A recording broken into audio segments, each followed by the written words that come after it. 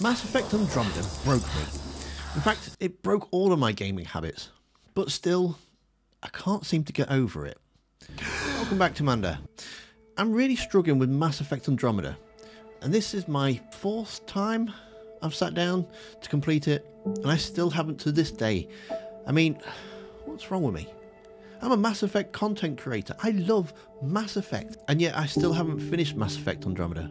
I can't quite put it down to what it is. When it first released, all the way back in 2017, I was hyped for it. And I played the Mass Effect trilogy more times than I can possibly imagine. So we have a brand new galaxy to explore, new characters to meet, and new adventures. So this is a Mass Effect fan's wet dream. What is when I sit here, I turn it on, ready to play for a couple of hours, get myself all hyped, gaming session ahead. I just look at the screen and go, I don't really want to. I can't seem to get the character model how I like. In the trilogy, my male character looks like me. I like to, be inserting myself into that world. Some people do, some people don't. I get that. But for me, I enjoy it. Because I've been playing now for the best part of 3 or 4 hours, I just can't seem to get the character how I like. Ryder, always a pleasure. I hear you're assisting Major Salem Varn's investigation into Dr. Adden. You know Salem?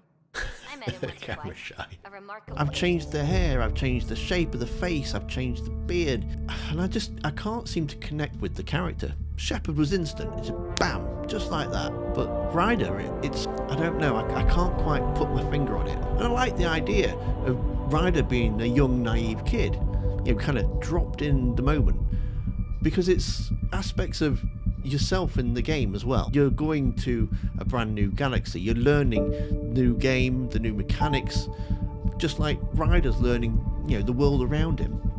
So you're kind of experiencing the same feelings. I'll have your skins! Everything's under control. Just a simple weapon malfunction. How are you? What is this? Get cameras on the bay! You're not like a veteran like Shepard was. But there's no connection there. People change, right? Who knows? Maybe even I can. And it's a shame because I really want to.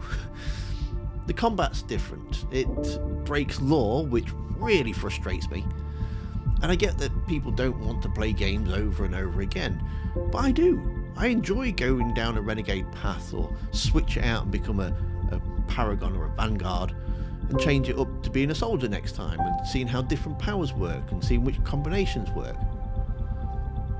But how you can switch to having biotics and then not having biotics because some voice in your head can change a profile really annoys me. It's not possible in that universe. And I know it's just a convenient thing, it's a gameplay mechanic, but it still shouldn't be in there. Sam is another constant distraction, constantly telling you the temperature's going to fall, temperature's come down, or the temperatures are within acceptable the temperature's gone. Just shut up. I get it. I can see the little dial on my screen. It's fine. You do not have to tell me every 30 seconds. I like that there's things to scan and you can pick up new information, but on the flip side, it makes things too easy. There was a side mission where I met a rogue AI. Original. It could have actually been a nice little side quest that you could have a bit of a moral dilemma with. Is it a good AI or is it a bad AI? But every time that the AI said something, little Sam in your head went, yeah, it's lying. Yep, lying. It's lying again. And then there was a decision at the end. Do you kill the AI or do you save the Angaran? Well, you already know from Sam telling you that it's lied to you the whole conversation. So it's just taken away your creative reasoning. You could have sat there and wondered, is it part of history or is it wanting to kill us all? But no, it's just saying the things that you need to know. And when the choice came out of it, it was like, well, it's already done then, isn't it? And then there's the Sudoku puzzles. Oh my goodness. Whose idea was it to put stupid Sudoku puzzles in the game? Mass Effect's always had these little mini games. Yeah, you might run out of time on the annoying circuit board puzzle or get the combination wrong in the Mass Effect one with the door codes. But that's just trial and error. And it's doable within a couple of minutes. But Sudoku, I hate Sudoku. My brain just doesn't understand that you need one symbol in a box and you need another symbol in the line and they can't be the same symbol. It's like, oh my goodness. Thankfully, we have the internet and I had all the answers to hand. And you can just look at the answers. You know, if you actually check how long to beat games, it says playtime is about 25 hours for Mass Effect Andromeda. Completionists is 60 hours. So yeah, it's like 50 hours working out those stupid bloody Sudoku puzzles. I like the Tempest. It's a nice modern looking ship, but again, it doesn't feel like a proper working ship.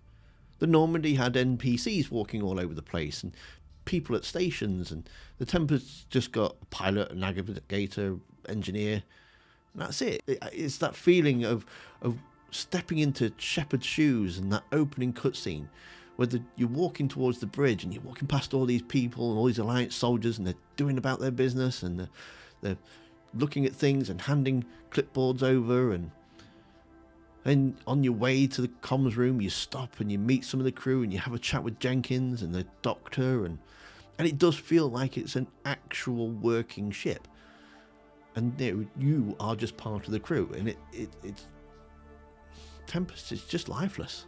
I mean, there are some good things. I mean, I like the Nomad. It is a very good vehicle to drive. How about we don't gun it down the icy mountain? Frustrating that it doesn't have a gun, but again, I like the fact that they incorporated that into the lore. The Nomad is a civilian ship, so it wouldn't have a great big cannon on top of it. And it's really fun to drive, and I like you being able to customize it. Thankfully, I'm quite enjoying the jump jets. I mean, it took a while, I admit, but you know, we actually enjoyed jumping up there and shooting while hovering. Yeah, it's actually good fun. It's a good gameplay addition. But I admit, when it first came out, I didn't quite enjoy it then, but it has grown on me. When it first released, it was full of bugs. Everyone knows it was full of bugs. And so I stopped playing, and I thought I'll give it a few months, let the bugs be patched out, and then I'll go back and play it. But that's how it broke me. Before, I'd play a game through until I was completely finished with it, or played enough that I knew that I never wanted to go back again. Since Andromeda, I'm just getting this bored feeling. I'll switch to something else, and I've kind of taught myself that it's okay to do that, and in a sense it is. If you're not happy and you're not enjoying something, then you shouldn't force your way through it. But on the flip side, nowadays it's very rarely that I actually finish any games. These days I've got about 4 or 5 games on the go, you know, and I'll just flip between them and then not actually finish them, and I'll get bored and I'll start something else. It's frustrating, but I don't know how to break the cycle. So, against my own advice, I am actually going to force my way through playing Andromeda. I mean, I want to talk about it on the podcast and on the channel, and so I'm hoping that the story picks up a little, and I'm hoping that I will actually enjoy it by the end. Because after all, this is Mass Effect.